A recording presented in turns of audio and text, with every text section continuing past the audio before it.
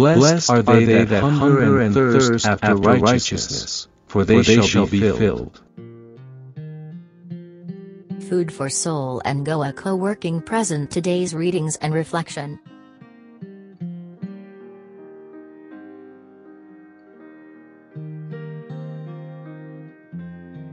July 11th, 2022.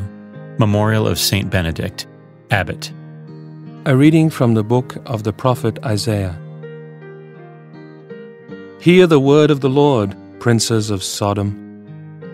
Listen to the instruction of our God, people of Gomorrah. What care I for the number of your sacrifices, says the Lord? I have had enough of whole-burnt rams and fat of fatlings. In the blood of calves, lambs, and goats I find no pleasure. When you come in to visit me, who asks these things of you? Trample my courts no more. Bring no more worthless offerings. Your incense is loathsome to me. New moon and Sabbath, calling of assemblies, octaves with wickedness, these I cannot bear. Your new moons and festivals I detest. They weigh me down. I tire of the load. When you spread out your hands, I close my eyes to you. Though you pray the more, I will not listen. Your hands are full of blood. Wash yourselves clean. Put away your misdeeds from before my eyes. Cease doing evil. Learn to do good. Make justice your aim. Redress the wrong. Hear the orphan's plea. Defend the widow. The word of the Lord. The responsorial psalm.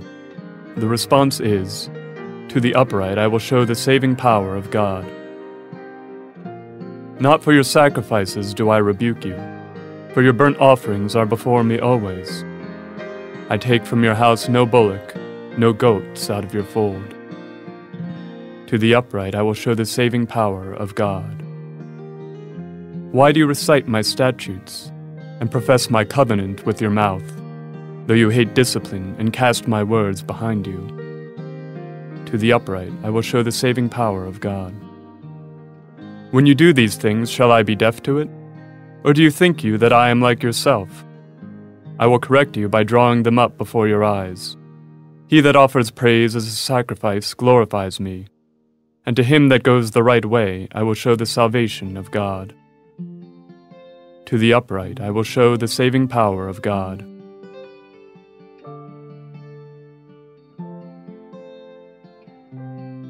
Alleluia, Alleluia. Blessed are they who are persecuted for the sake of righteousness, for theirs is the kingdom of heaven. Alleluia, Alleluia. A reading from the Holy Gospel according to Matthew. Jesus said to his apostles, "Do not think that I have come to bring peace upon the earth. I have come to bring not peace, but the sword. For I have come to set a man against his father, a daughter against her mother, and a daughter-in-law against her mother-in-law. And one's enemies will be those of his household. Whoever loves father or mother more than me is not worthy of me. Whoever loves son or daughter more than me is not worthy of me. And whoever does not take up his cross and follow after me is not worthy of me. Whoever finds his life will lose it, and whoever loses his life for my sake will find it. Whoever receives you receives me, and whoever receives me receives the one who sent me. Whoever receives a prophet because he is a prophet will receive a prophet's reward. And whoever receives a righteous man because he is righteous will receive a righteous man's reward. And whoever gives only a cup of cold water to one of these little ones to drink because he is a disciple, amen, I say to you, he will surely not lose his reward." When Jesus finished giving these commands to his 12 disciples, he went away from that place to teach and to preach in their towns. The Gospel of the Lord. Reflection on today's readings by Bob.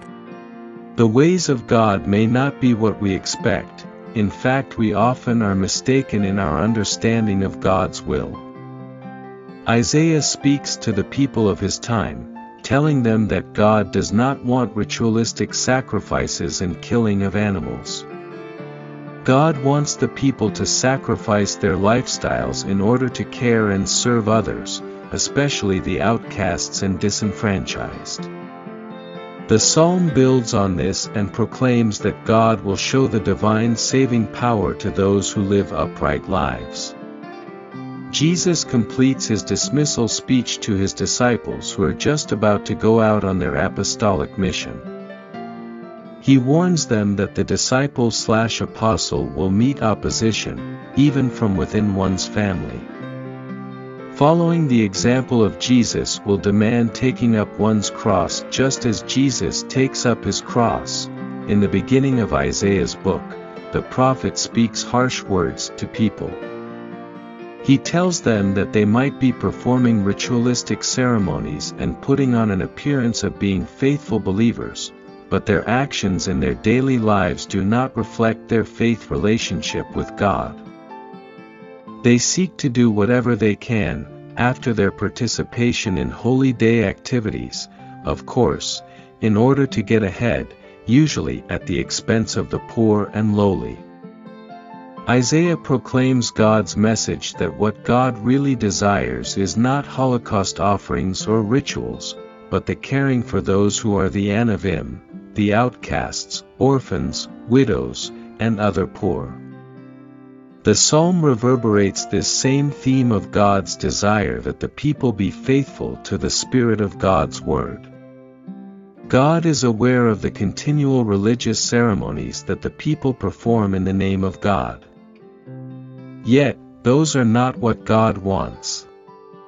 God wants the people to be faithful to the teachings which God has revealed to them, loving their neighbors.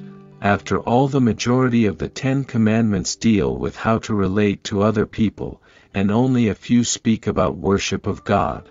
Jesus probably shocked his followers when he tells them in today's Gospel, "Do not think that I have come to bring peace upon the earth." They had come to know Jesus as the meek and gentle master teacher. They had seen mostly positive reactions to his teaching and ministry. He now tells them that they will experience division, hatred, even persecution, and it may come from members of their own family. He also speaks about taking up crosses. It would be hard for them to understand what this meant since Jesus had only alluded to his suffering and death. To them the cross would have been the worst possible death, reserved for the Romans' capital punishment of serious criminals. The readings may not be what we want to hear either. We follow the example of some of the religious people in Isaiah's day. We think we are decent followers of the Lord Jesus if we make it to church almost every weekend and we contribute to the plate collection. What more could be asked of us? We probably donate to different charities and treat the people we know well and in a kind manner.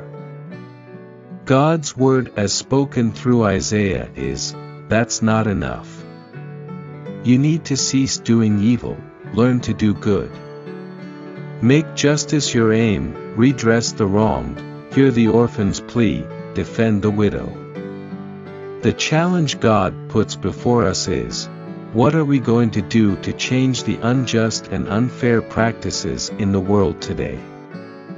What attitude do we have toward people whom we judge with racial profiling, whether they look to be Hispanic, Middle Eastern, Asian, European, or African? Do we get involved in community activities to better the society in which we live? Are we willing to help the poor who reach out and seek our attention? Do we search out those who are quiet and do not present their concerns but are in dire need of help? Do we do what is most beneficial not only for our own health, but the health of others? That's what the Word of God in Isaiah is challenging us to do. Jesus also presents a challenge to his disciples, including us.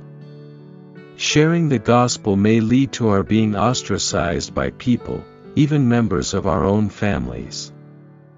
We may have to make a choice about what is our number one priority in life, following the ways of the Lord Jesus or hiding behind family ties.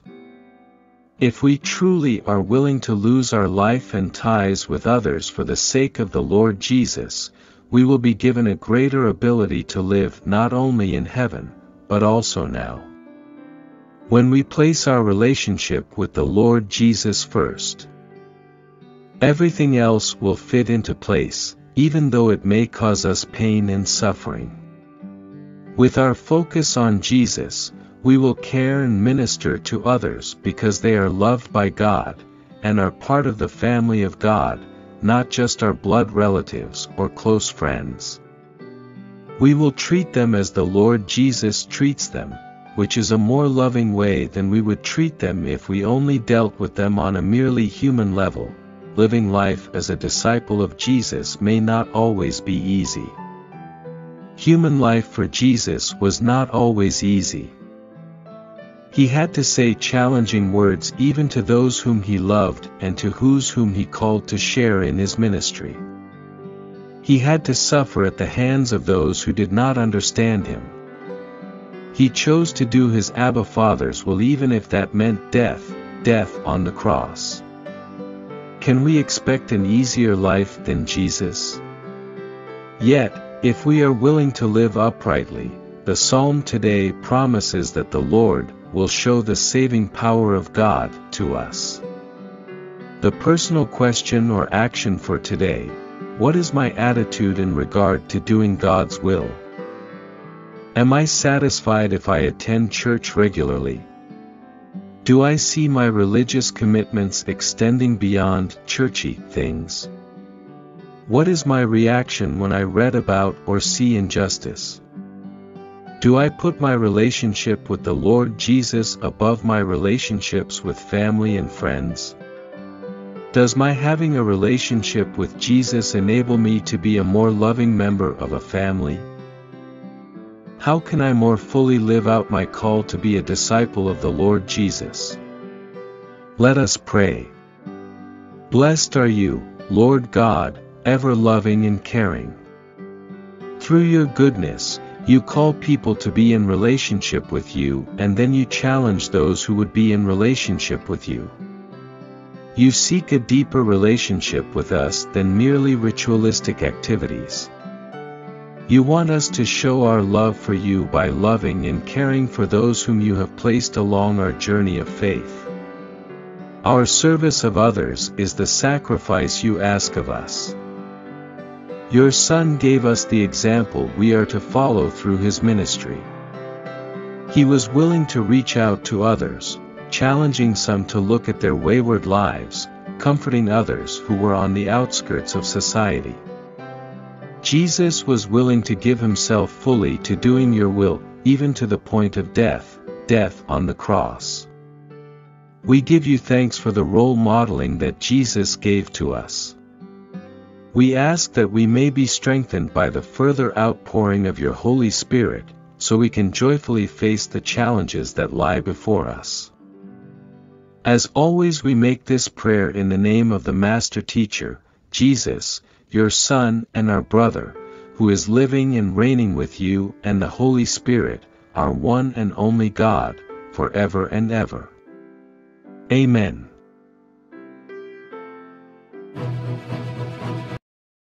Presented by Father Frankie Fernandez. OFM Capuchin. Justice. Peace. Integrity. Creation. JPIC. Capuchin Goa.